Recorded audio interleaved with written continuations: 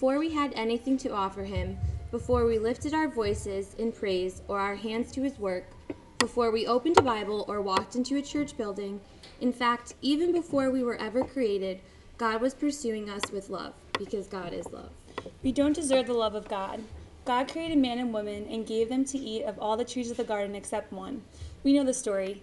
Adam and Eve ate of the fruit of the tree of knowledge of good and evil, and death, destruction, despair became a part of the human experience. If it were not them, then it would surely be us. We are gossips and worriers. We are lazy and irritable. We chase after our lusts and our appetites. We search after everything but God, and turn our backs on him at every turn. And yet he still comes after us, chasing us and pursuing us with his unending love. His saving love was announced by the prophets. Therefore the Lord himself will give you a sign. The virgin will be with child and will give birth to a son, and we will call him Emmanuel, God with us.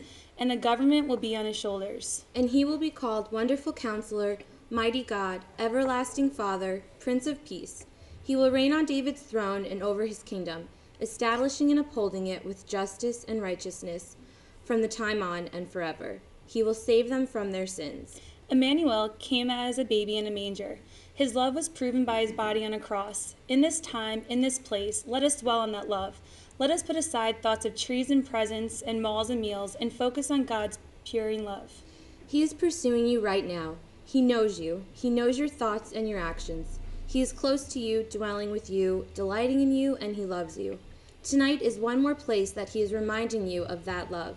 Tonight is one more place where God is reaching out to you and asking you to drink deep of him and his love for you. No matter where you come from, no matter what is going on in your life, or who has let you down or abandoned you, God has sought you out and brought you here to say, I love you. And so we say, Come, Lord Jesus.